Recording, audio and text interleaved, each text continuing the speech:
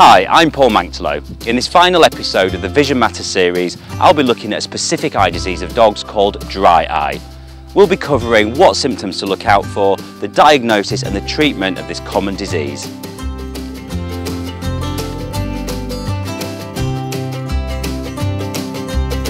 So I've got Alice here today with me to talk about dry eye in a bit more detail.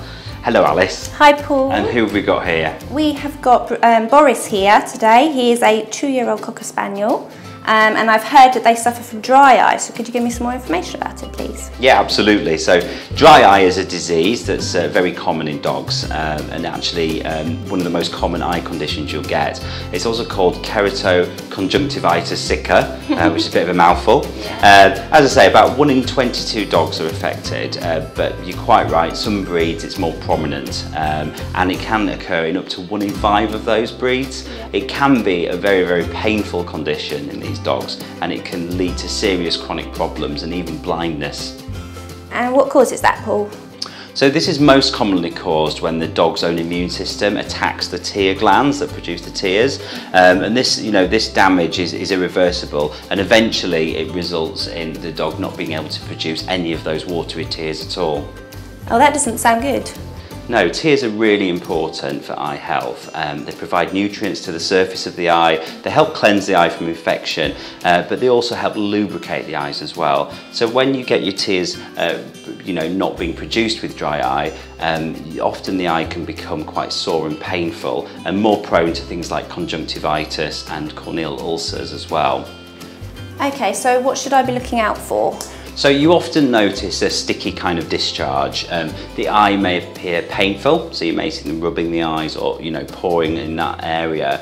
And you can often see changes in the cornea, so it often appears dry, or sometimes it goes opaque and you see prominent blood vessels around the eye. I think it's really important to know at the early stages the signs can be quite subtle, so it's really, really important that you're checking your dog's eyes regularly, and at the first sign of a problem you're taking them to the vet to get them checked over. Okay. So is there a test we can do? Yeah, absolutely. There's something called a Sherman tear test, which involves putting a little strip of paper into Boris's eye, and we measure his tear production over 60 seconds. Okay, will that hurt him? No, it's fine. It's really quick and easy. So I don't know if you want to try that now? Yeah. So these are the tear strips here. Okay, so we're just going to put one of them into Boris's eye and we're just going to check the tear production. So it'll turn blue as it soaks up the tears. Okay. All right? So just have him facing towards me. Good boy. Hey. Oh, there we go. That's a good boy. And it sits quite nicely on the surface of the eye and it doesn't cause him too much discomfort. Okay, so we just need to time it now for 60 seconds. That's the time up there. Okay, that's the time up and we take it out. As you can see, he's got a nice blue reading on there, which means that his tear production is normal. Oh, brilliant. So what will happen if Boris is diagnosed with dry eye? So dry eye is a lifelong condition and it will require lifelong treatment with eye drops. So once diagnosed, your vet will often recommend 2 different types. One of them is an ointment that you put in the eye twice a day, and that ointment helps protect the tear glands from the immune destruction and helps stimulate natural tear production again. But it's also really important to also lubricate the eyes as well and to use an artificial tears type product.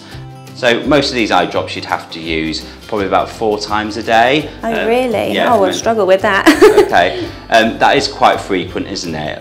But there are products such as this one, which is called Remelt, which only needs to be put in the eyes twice a day. It's important to note that this isn't used as a treatment on its own, and obviously you'd have to get the prescription ointment from your vet as well. Thanks Paul, I will definitely be keeping a close eye on Boris. And that was the final episode of our Vision Matters series. Hopefully now you've got more insight into how your pet sees and how to recognise early problems with your dog's eyes. If you've got any more questions or concerns about your dog's eyes, then please contact your local veterinary practice.